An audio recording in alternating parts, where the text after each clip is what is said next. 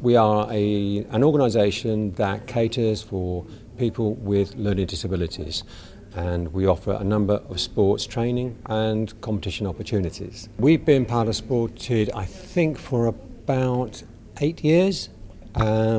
We benefited very early on from a grant, a small grant, but ever since then we've had sort of regular contact with newsletters and so on, but also through the regional managers who've been very supportive, and if we had any queries on anything about structure, funding, that sort of guidance, they've been there to help us along. I think this event is quite important in the way that we can share ideas from other groups and pass them around and bounce ideas off each other, and certainly again see where Sported and TSB together can support our group more. I mean,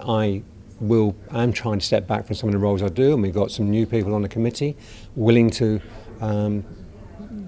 on board, and so the partnership I know is going to benefit them enormously to give them more professional guidance than maybe to what I can.